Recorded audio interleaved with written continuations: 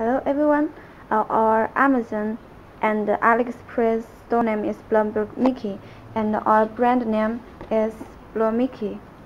Now we're gonna teach you sometimes when you install the motor and find it can't fly, and we're gonna teach you why. First, let's check this one have been installed. First, check the letters on the axis.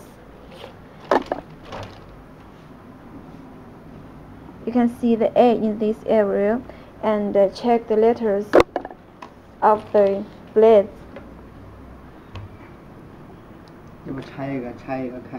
And this is A2, you can see in this area.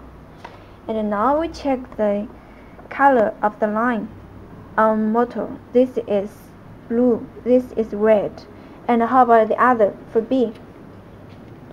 This is B. The line color for B motor is different.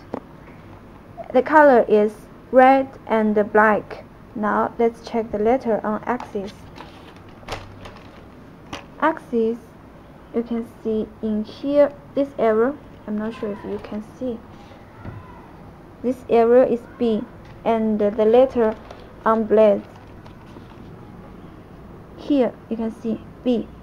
So when you change the motor, and you need to make sure the letters on axis, it must be the same as the letter on the blade, this area, and then make sure the color of the line is the same as the old one.